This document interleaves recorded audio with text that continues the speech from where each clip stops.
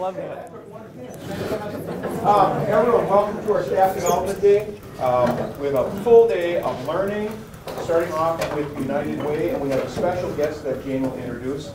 So we'll have this until about 8:30, 8:35, and then I'll make some announcements about the day, and then we certainly will be busy. But we have a unique partnership in Hastings with United Way of Hastings, that one of their goals for the last number of years is students, connecting students in positive ways.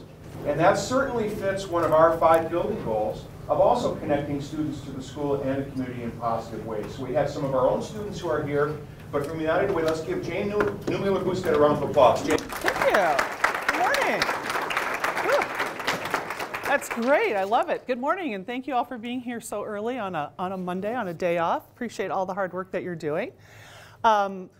Wanted to just take a couple of minutes and do a couple of introductions. Mary Mellick, our executive director, can't be with us this morning. Kind of one of those flu bugs that's going around. Caught her, I'm afraid. But we do have, I want to introduce two different groups here. We do have some of our YES team members. Those are our Youth Empowerment and Support team members. And they're going to be assisting us with the presentation today. So starting up over here, introduce yourself. Just give us your name and what grade you're in. Thanks, Emily. I'm Emma Hawkinson, and I'm a junior. I'm Rachel Hughes, and I'm a junior. I'm Molly Bond, and I'm a sophomore. I'm Emma Sampson, and I'm a sophomore. Thank you. I'm Grady Earlston, and I'm a sophomore. I'm Isaac Fritz, and I'm a sophomore. Awesome. Did I get everybody? Any others? And Mike, do you want to introduce yourself? Sure. I'm Mike Zappel. I graduated from here in 2015, and I graduated from the U of M last month with a degree in construction management. And that's kind of interesting seeing a lot of folks whose classrooms I was in just a few years ago now, but certainly glad to be back. Awesome. And Mike has been a YES team member. They were called Teen Key Opinion Leaders at that point. And he's also come back now to assist us as an advisor to the team. And so Mike has a ton of experience giving the presentation and also the real world application of what we're doing. Also want to introduce, we have a special guest with us today. Representative Angie Craig is here, and she had some time in her schedule. Welcome. I'm a little overdressed. I'm on my way to a breakfast in Red Wing, and I asked if I could stop by and say a few words. Just based on your program, I have been in the United States Congress all of 19 days, so I'm still trying to find my way to the bathroom and to the House floor most days. But the reason I wanted to come by and just say thank you for being here today is because a lot of times when you run for public office, especially Congress, there are 800,000 people in this congressional district, and all you get to know is what somebody puts up on a 30-second TV ad. And I wanted to come and tell you today how important I think this work you're doing is. I lived in 12 different places growing up. I grew up to a single mom who had 3 kids, and in our lives, I can tell you, if I look back to the anchors in my life, every single one of them were teachers. I can stand here today and I can think of Miss Johnson. I can think of Miss Hill. I can think of Mr. Johnson. Every single one of them. And I can tell you, I had to work really hard to be able to go to college and you know, get a good job. But every single one of those anchors in my life were teachers. And so I just wanted to tell you, not because I'm a member of Congress, that's why I get to come though, which is awesome. It's because the work that you're doing is so, so important. I have 4 sons myself, and I can tell you, I understand what a critical age. 3 of them are already out of high school, and one of them is at Rosemont High School. He's a sophomore there. People would ask me, well, why the heck do you think you could be a member of Congress? And I say, well, because I survived middle school 4 times. And if you can survive middle school 4 times with 4 kids, I think you're qualified to do anything in this country. But I just wanted to say thank you. Thank you for what you're doing, the impact you're going to have on individual lives.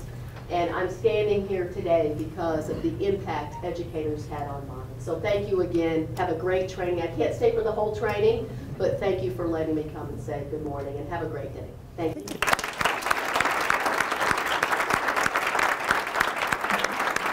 Thank you so much. We'll go ahead and jump out of here. Yep. Sounds good. Okay.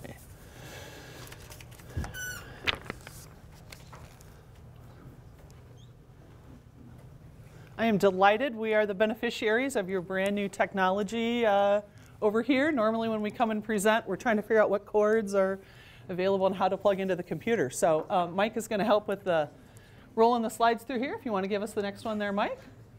Again, Mary not able to be here today. I'm Jane. You've met our YES team members and our alums. Go ahead. We're going to talk a little bit about, many of you were here for the presentation that Mike and our other team members did about 4 years ago. So we're not going to dwell too long, but we are going to do a refresher, particularly for those who might be newer to the school. Then we're going to talk about the impact of the Helping Kids Succeed model on students and alums. Mike's going to speak for a minute about that. Talk a little bit about how we're implementing, particularly in the middle school. We have some data to share with you that I think you'll find interesting. Talk a little bit about what we're looking for in future YES team members and our Life 101 workshops. And then we're going to trying to devote the majority of the time to give you an opportunity to kind of work with each other and talk about how to strengthen webs of support for kids in our community. Next slide. So I think we can all agree, here are some things that we don't want, right? Some of these are getting a lot of attention these days, particularly bullying. We're hearing a lot about bullying, kids that bully, kids that are bullied. Certainly most of us probably would recall that we had experiences like that ourselves when we were in school. It's obviously a big concern. I had no idea. We had United Way of Hastings is going through a strategic planning process, and we met with a number of educators about 3 or 4 weeks ago from the middle school, elementary school, and the high school. Kim, I thought I saw Kim Hoff in here. Kim was part of that conversation. And one of the things that we learned during that was did not know, that was eye-opening, the absenteeism rates that you all are dealing with. And apparently it's become quite epidemic across the country. So that's something that we really want to look at hard in terms of how we can assist potentially. Obviously, low academic performance is a concern, disengagement, drugs, alcohol. Again, no idea, vaping, such a huge issue. I think a lot of kids, from what I've been hearing, think that it's pretty harmless. We're finding out more and more data, in fact, is saying that's not the case. And of course, suicide is a big concern for us and for every community. Next slide. Things that we want to improve, obviously, would be academic performance, valuing diversity, healthy habits, lifestyle habits, helping others, like being good citizens, just kind of doing the right thing. And this is one of the things that I've really learned in working with young people. This is my 5th year being with the Helping Kids Succeed initiative and with the United Way off and on. And really the sense of a future, the sense of hope, the sense of moving into a bright future, I would say, I just kind of took that for granted growing up. Maybe a lot of you did as well. I think our young people are really struggling with that today, that is one of the biggest issues that we have, the sense of a future and what are we moving towards and what will the world be like. Next slide. So really, bottom line, like the thing that I want you to take away is the solution to a lot of those things is to add more anchors, not posters. People have heard me say that before, like, oh, we get those great posters up and they're beautiful and they're full color and I'm a photographer and I love how lovely they are, but kids don't learn how to be good citizens and how to be successful adults from posters, right? They learn it from us, from the adults. And I was having lunch with a friend back in Illinois last week and I was telling him about Helping Kids Succeed, and I used the phrase, it's just that easy and it's just that difficult. To have 5 adult anchors for each one of our young people. That's our goal. Next slide. Okay, so we're going to talk a little bit now about the Helping Kids Succeed model, a bit of a refresher. I have my wonderful assistants, Isaac and Brady, are going to help with the process. You guys want to get us started? What are we looking for? How many teachers do we need? 3. Which teachers do you think would be great participants? Mr. Zabel. Come on down. Come on down. All right, we need one more. Miss Milholland. Come on down. All right. If you'd be so kind as to stand right in the center. The 3 of you form kind of a triangle. Oh, yeah. Rock, paper, scissors. That's good. Good morning. Welcome. Okay, if you guys would spread out just a little bit so everybody in the back can see. All right, so we have 3 adults. Caring, compassionate adults. They work with kids all the time. They're hard workers. They're dedicated. You're not shaking your head, no? They're all hardworking and dedicated, right? Okay, so we're going to use some very simple tools, string and a balloon, to illustrate when we're talking about building webs of support for young people. So Brady, if you want to get us started, we're going to pass this off here to Mr. Zabel. And what we're going to have them do is pass the string between them. Got to hold on to it while you're, it's very difficult. You have to hold in one hand and pass with the other. That's good, that's good. Keep passing, yep. All right, now, guys, what do we have over here? Green balloon. Green balloon. Green balloon, okay. It's early. And what does the green balloon represent? Well, it's like the person trying to be held by support. Yes, this is our student. Our lovely green balloon student, right?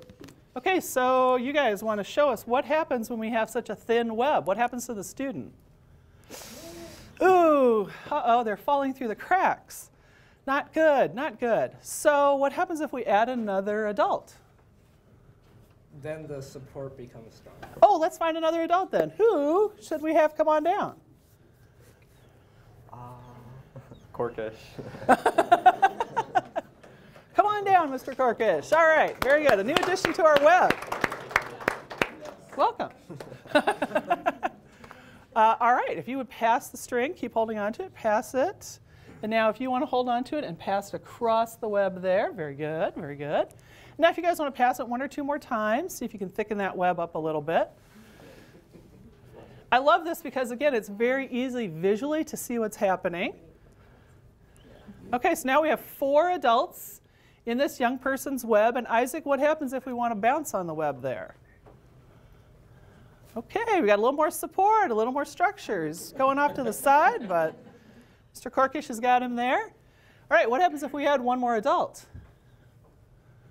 Miss Jagger. Miss Jagger, come on down.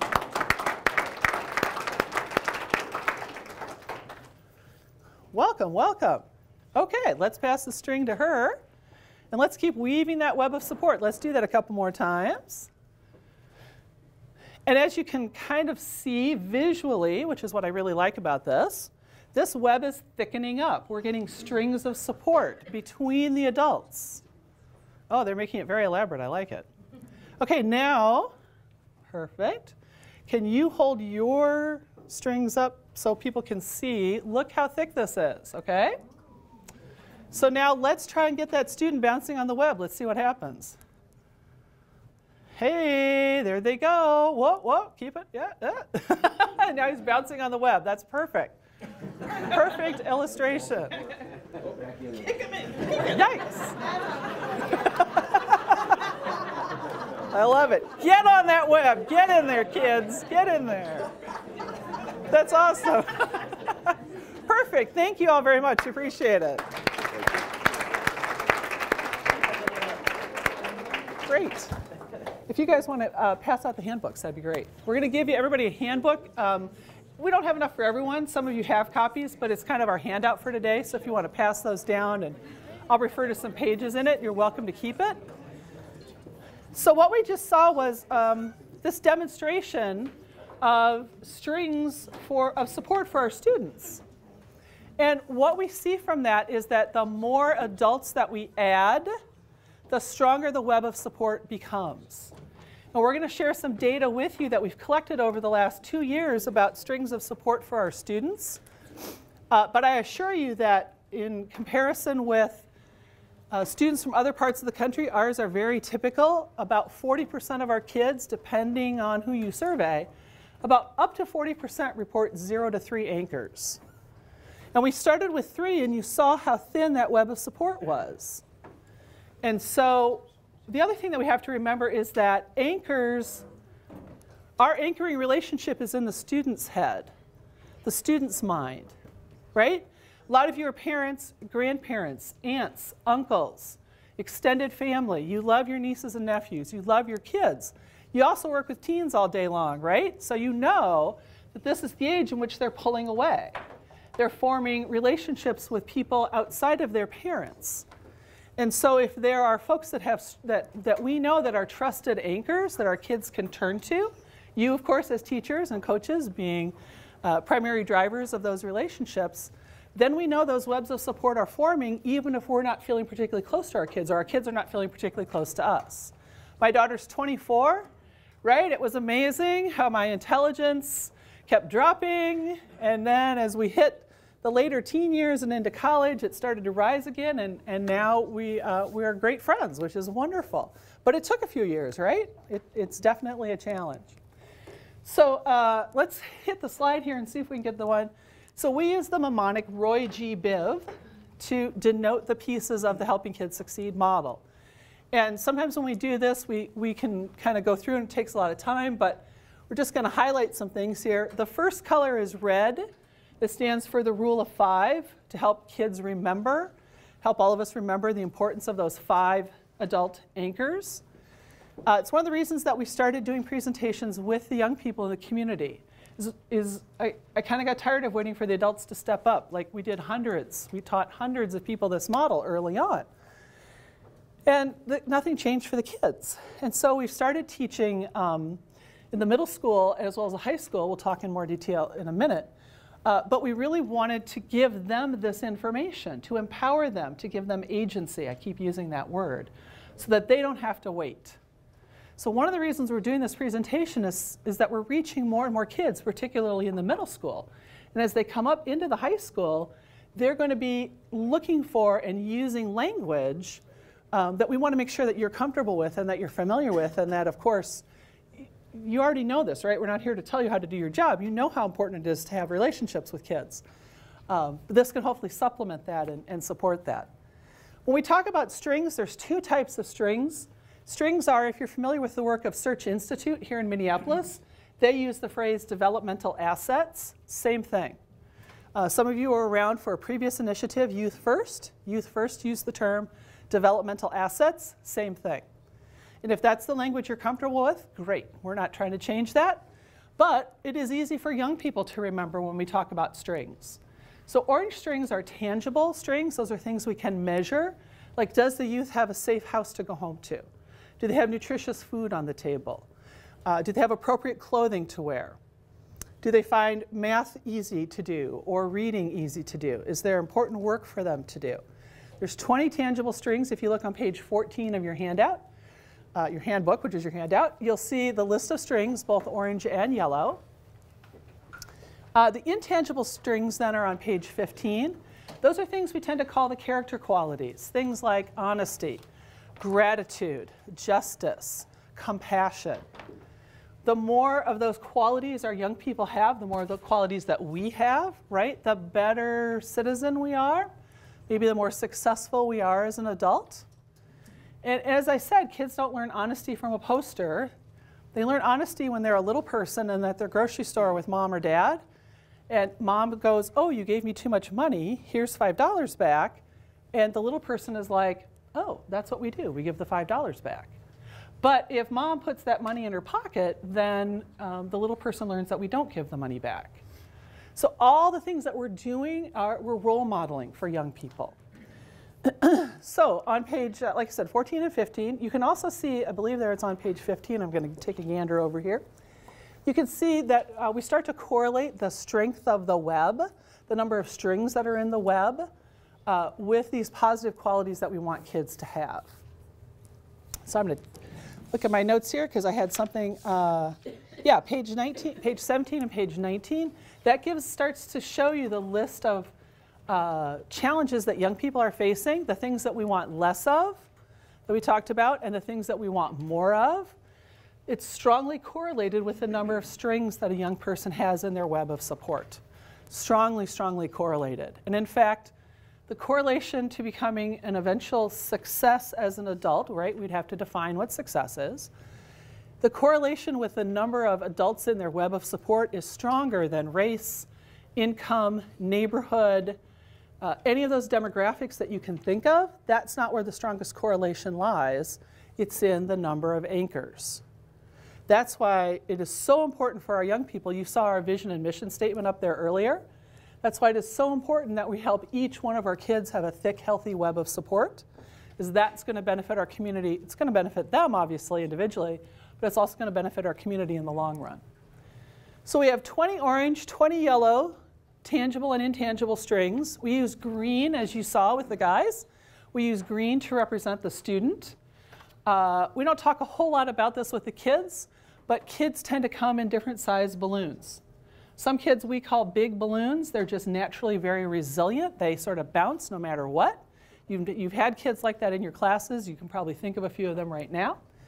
Most kids are medium-sized balloons, kind of average. Some kids are small balloons.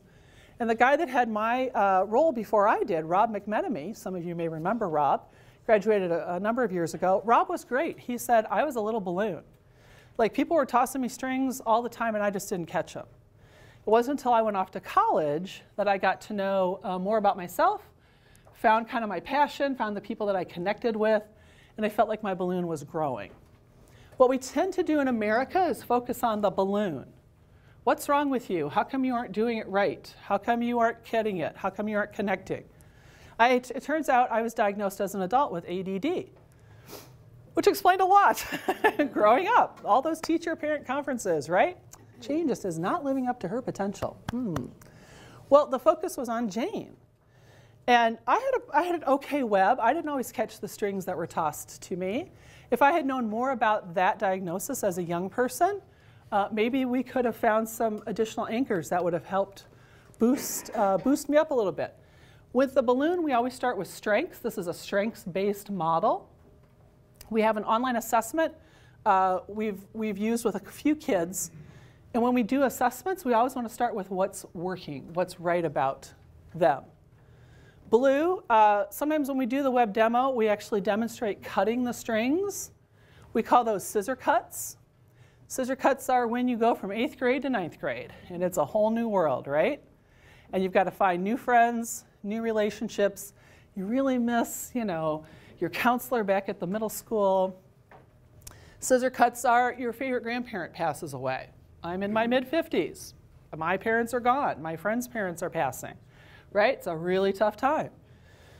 Indigo. When we had our 5 individuals up here, what we didn't really talk about is how each one of those 5 needs 5. I need 5, you need 5, you need 5, you need 5, you need 5, you need 5. Mike, do you need 5? I need 5. You need 5. Guys, do you need 5? Yeah. They need 5, right? We all need 5. So what starts as a youth development initiative is really a human development initiative. And it's very easy for those of us who are busy adults to let that slide, right? So having coffee with friends, taking time to read that book that's been on your nightstand, going fishing, doing ice skating on the pond, right? Those things that we don't think we have time for, particularly when they involve other people. Gang, we got to do that. We got to make some time for us. And I know it's hard. I know we're all busy, but the more our webs are strong and healthy, the more we can support others with their webs. And then violet, we don't talk a whole lot about it, but violet is social norms.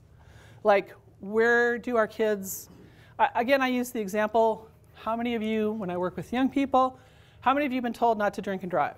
Right? Everybody's hands, yes, thank you. How many of you know where to get alcohol and what house you could go to get it? Yeah, when I work with the kids, like half the room raises their hands, right? Hasn't changed since when we were all, they don't know that, right? It was like that when we were young too. That's a community norm. When we tell our kids don't drink and drive, but there's alcohol available in other people's homes, then that's a community norm that's kind of saying, kids will be kids. Well, that's really contradicting those of us that want to have a strong message about not drinking and driving. So community norms can enhance the web, or they can blow people off the web. Next slide. So some data to share with you. Is Eric in here, Eric Dietz? Eric, good morning. Eric was kind enough to let us do a beta test back in April of 2015. We surveyed about 40 kids in his class. He had technology available, the computers and so forth. We used what was called the student support card, learned a lot about the logistics of administering that assessment. But what the student support card will do is measure all kinds of aspects with about the young person's web of support. And what we found in Eric's class, it was we had 12th through 9th graders, but mostly boys. And we found that about 40% of that class said that they had 0 to 2 anchors. And I have another slide on that in a minute. During the 2017-2018 school year, the elementary school principals wrote a grant for the United Way allocations process, which was given to them. And they brought in the Wetterling Foundation for all the K through 5 students, a presentation on personal safety. Well, the Wetterling people have also worked with Derek Peterson, the founder of Helping Kids Succeed. And so when they talk about 5 trusted adults and we talk about 5 anchors, when kids hit 6th grade, hopefully, it'll be very seamless for them. Then we started to do training in Hastings Middle School. The 6th and the 8th grade received training. And is Pam here? Pam, thank you, Pam. Pam has helped us work with the 10th grade to give the presentation to the 10th graders, which we hope to do again this year. And so hopefully the Wetterling Foundation presentation will happen again this school year, that the gentleman will write the grant and it'll be approved. We are hitting 6th, 7th, and 8th. We've done 7th and 8th so far in the middle school. And we're hopefully doing, I would love to do 9. I know that's hard. Hopefully we'll get the 10th grade again this year. And then going forward, we have quarterly, 5 times a year we meet with a group called the Helping Kids Succeed Community Partners group, which any of you are welcome to attend. Unfortunately, we meet on Tuesday mornings. But we do get representation. Mike is there most of the time. Our middle school principal is there. Mark Zuzik was there, and now Steve Kovach is there. And in that group, about a year ago, they said, you know, our vision really would be that kids K through 10 kind of receive a refresher every year, and would love to see if we could hit somehow the 12th grade. Right before they head off into their next challenge, they're going to need to rebuild that web of support. And so our goal would be hopefully kids would be familiar with this information throughout their school career. I will put this in I'll put this in a handout and share with Mike, and then he can pass it out to everybody. Basically, this is Eric's class when we did the beta test. This group reported 143 anchors in their lives. This was fascinating to me. Over 70% of the students listed one or more parent as an anchor. That was good. However, only 16 or 40% of them reported they considered a teacher, a coach, or a volunteer to be an anchor. That number was very high to me. I was kind of surprised. So I thought you would find that very interesting. One class, one set of students. We wouldn't necessarily see the same data in every assessment, but I thought that was eye-opening right here. Again, we'll send this out to you in a handout. Last year we did 362 8th grade students. We surveyed them on anchors and strings. Of this group, 56 reported 3 or fewer anchors. So not quite as high, but the group we did with Eric's class, mostly boys. Boys tend to be somewhat less connected than girls, and it shows up in the data. So 15% had 3 or fewer anchors. We had multiple kids reporting their pet was an anchor. They're closer to their pets than their parents. That's, I think, sobering. 193, 53% of the class wanted more information on helping kids succeed. That also blew me away. They want more. They want to know more about building their webs. 62 were interested in being a YES team member when they hit high school, which is kind of cool. And of the strings, this was also really fascinating to me. Ease of reading, helping others, and people skills were the top 3 that they said they wanted help with. Ease of reading, like the #1 thing by far of 362 surveys, a majority of kids said that they either didn't read well or wanted to read better. Far higher than math, ease of math. It came down at like number 8. Yellow strings, patience and self-respect. By far, patience, like blew everything out of the water. They want more, they want to know how to be more patient. That was fascinating. Next slide. So we're going to talk for just a second about impact. Mike. Mike is our graduate. Tell us a little bit about what this means in real life. Sure. So for me, growing up, I obviously didn't have this information. Thank you very much. So growing up, I didn't obviously have this information at that time in my life, but looking back, I can now kind of connect the dots and see where this would have fit into my life personally. So I had 2 parents who were seniors in high school when I was born. They've never been married my entire life, and because of that, I kind of had a what you would call a unique family structure. lived with my grandparents and my mother the first several years of my life. And looking back now, I can see all the different people in my life that were those anchors because my dad wasn't directly in my life. And while we were connected, he moved away to Utah when I was 6 years old. So since then, I've been in good touch with him, but at the same time, he's not here. He's been across the country for the majority of my life, and that's made things really tough especially when I was like 5th, 6th, 7th grade. So as a result, like I said, a lot of other people contributed to my life as anchors. And those people were often coaches, teachers, and just other people I was involved with in my life, like my friends' parents. Friends' parents was a huge one since I was involved in Boy Scouts and sports and things like that. You know, parents who would be willing to give me transportation or volunteer to be responsible for me. I know one man in particular, a friend of mine, his dad, we were in Boy Scouts together, and in Cub Scouts, we would need a parent volunteer, adult volunteer to be responsible for a child to actually go on a camping trip. And my mother is definitely not the camping type, and my father lives, 1,400 miles away. So he would always volunteer to be responsible for me as well as his own son every single time. And because of that, I actually became an Eagle Scout as a senior in high school as well. So some of these people have contributed to my life tremendously, and they're not always the people that we may think. It might not always be the parents, the grandparents.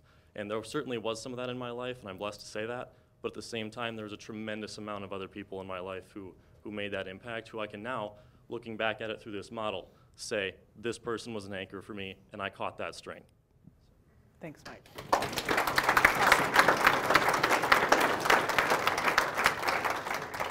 Guys, anybody want to? No, guys, same. I saw you looking out of the window there. Next slide. Hannah Martin is also one of our former team members and now works at the middle school as a Promise Fellow, and also recently was hired as a Dakota County Sheriff's Deputy. She was also not feeling well this morning. She works 2 full-time jobs. I keep telling that woman to sleep. But she wanted to come and talk to you about the impact of helping kids succeed on her middle school students. She works with a group of she and the other Promise Fellows work with about 30 students each. And I talked with her, like after we did the presentation last year, like, is this really having any impact? I mean, it was like 45 minutes, and she goes, I can see the difference in my kids. When they start talking to me about anchors and strings, I see it. And when we did this year's 8th grade, they were a refresher from last year. I was watching her with the kids, and how much they remembered also blew me away. Like, it was amazing. So they are getting it. They are thinking about it. This is our YES team, of which we have several shining stars here today. Team of Hastings High School students. This is year 5. We're looking for emerging leaders. We teach them the model. They represent, they present, they facilitate, and they advocate. They do projects. We want them to build their leadership muscles and, of course, develop their webs of support, if you want to hit this. So this is kind of an analogy when what we're looking for with our kids. This is an 8-pack of crayons. This is a 64-pack with a sharpener. Did you all get a 64-pack with a sharpener at Christmas? Because I never did. My mom was an art teacher. That old box of crayon stubs is good enough. So I always wanted the 64-pack with a sharpener. These are the kids that have extremely thick webs. A lot of times they tend to be our natural leaders. We think of them first when we think of leadership opportunities. Kids with an 8-pack of crayons don't have as many strings or as many anchors. And you can think of those kids, they're probably struggling. What I'm looking for on our team, I'm really looking for 16s, 24s, and 48s. Those are the kids that, like Hannah Martin, you wouldn't necessarily have thought of her as a leader. She was a leader among her peers, though. Anybody remember Natalie? Natalie Chapin? Natalie is one of our alums. Some of you would not have predicted the future for her that she has. She's taking college classes, she's working for Walmart, and they keep promoting her. She's now in charge of a team that goes around and helps stores when they get remodeled and put in new floor plans, and it's amazing. She's so busy, she's sleeping. She could not be here this morning. These kids are amazing, and so they would probably self-identify as 16 and 24-pack kids. So when we ask you in a couple of weeks to be thinking of kids, we ended up with 64 names this last year. Kim has helped us with this. 50-some came to our presentation, 45 gave me their names, 30 showed up to dinner, and of that we have 2, 4, 5, 6, 7 here this morning. So when kids get too busy, this is just really low on their priority list. Next slide. We also are doing Life 101 workshops. We've offered several this past year. Working on the publicity, I'm not sure we've always done a really great job of promoting. Mike taught back in July with a person from Dakota County, Financial Empowerment. We created a class called How to Graduate College Without Being $100,000 in Debt. There were 22 people here. It was a smash hit. So we're going to offer it again, hopefully in February. We have to pull the logistics together. Kids also, right, you guys, we've talked about this, they would love to learn more about budgeting and managing money. And we had a great conversation at our last team meeting about how to have difficult conversations.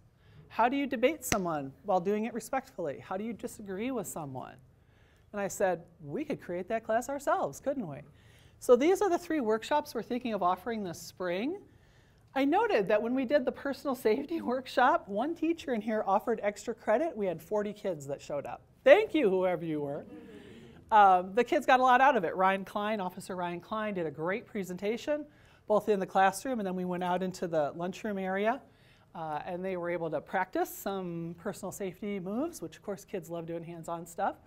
So if we promote it, please think if you'd be willing to give extra credit for the workshops, because that does help drive attendance. And then we want to present, if you have ideas, please share them with Mike, share them with me. We'd be happy to put on a workshop that maybe it's a topic you don't have time for in class, but you'd love to see kids get that information. We'd be happy to do that. Next slide.